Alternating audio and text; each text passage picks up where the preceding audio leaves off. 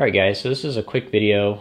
This really is to see if you understand the point of taking information and filling in the box. It's something that I think you'll definitely see on step 1, 2, and 3. It's just a matter of taking information, filling in the box, and then from that information, once you get the box filled out, you should be able to answer any question when it comes to sensitivity, specificity, positive predictive value, and negative predictive value. So make sure you understand this for your step exams.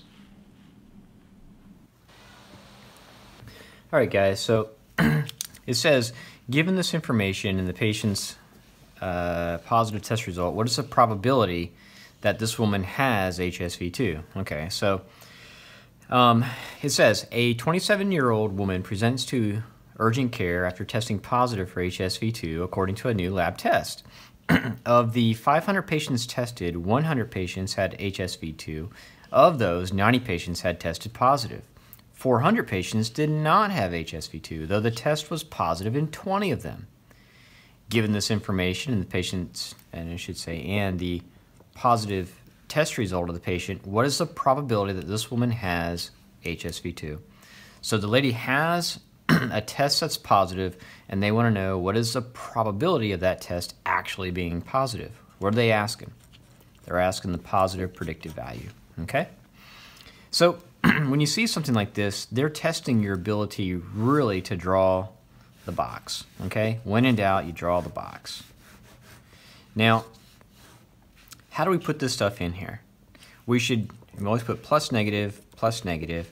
And it doesn't really matter which one you put, whether it's here or here. You just got to be, in your own mind, consistent. So it says on this one, 27-year-old was positive HSV2. Of the 500 patients tested, 100 had HSV2. So let's just put HSV2 right there on the top, okay? So and these are people who actually have it. These are people who actually do not have it. So there's 500 people tested. So there's 500 people tested. N is 500. 100 had HSV2. So 100 had HSV2. So it's 100 is this entire category. So it's right there, this entire box. 100 people had HSV2. Of those, 90 had a positive test. So let's put test over to the side, okay? I always like to put test over here. So 100 people had HSV2. 90 of those 100 had a positive test. Well, they don't come out and say how many people didn't have a negative test, but if everybody in this column is 100 and 90 of them had a positive test, that means there must be 10 who actually had HSV2 who tested negative, okay? Now, it goes on to say 400 patients did not have HSV2. You got to know that 400 doesn't go in these boxes. That 400 represents the number of people who did not have HSV2. Though the test was positive in 20 of them. So that 20 goes where? Does it go here or here? 20 had a positive test. So that positive, it goes right there. So if 20 of them had a positive test, then how many had a negative test? 380. Now here's the deal. Whenever you complete the box, you can answer any question right, okay? Now this one they're asking for positive predictive value, but you should be able to answer sensitivity, specificity, positive predictive value, and negative predictive value, okay? You should know, but the key to this whole question, the key to this whole deal, the learning point here is, can you take this information and put it in the box?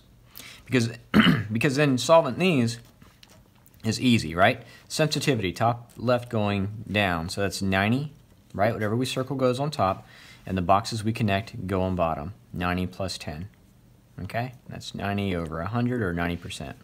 Specificity, bottom right going up, 380,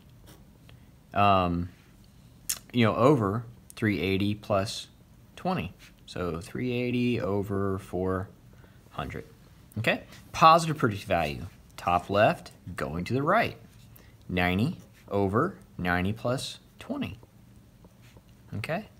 And then negative predictive value, bottom right going to the left, 380 over 380 plus 10, okay? So in this situation, positive Positive predicted value is here and goes here. Now, I'm telling you, don't just eyeball it. Don't just estimate this on the exam. Because what do you kind of leaning toward? Oh, 90 over 110, it's got to be close to 90%, right? No, if you actually took the calculator. Now, the calculator is going to be on the top right of your computer system. But if you actually did 90 divided by 110, you know, you get 9 over 11, and that's actually going to be closer to 0.818 or 0.82 or 82%. Okay? Guys, this is a very important problem to know in biostats. They're testing your ability to fill in the box, okay?